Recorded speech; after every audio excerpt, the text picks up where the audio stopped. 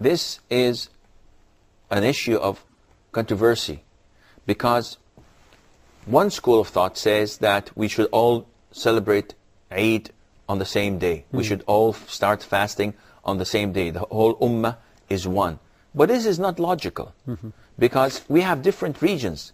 So even we have different time zones. So if we have people in Australia, for example, and people in Saudi Arabia, they're down under.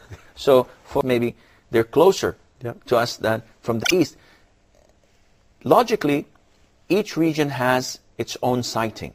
And that is, and scholars say that it is estimated by 2,226 kilometers. So this is the distance for every region to have.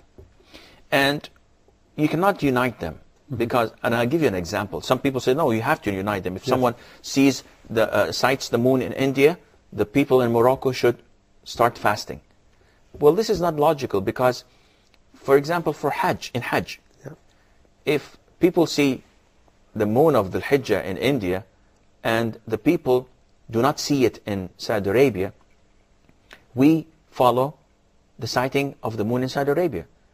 Which means that if you say, no, you have to follow me, this means that those who are standing on Mount Arafat on the 9th of the Hijjah, according to the sighting of the moon in Saudi Arabia, they are standing on it on the 8th of the Hijjah, according to the sighting of the people in India. And this could not be.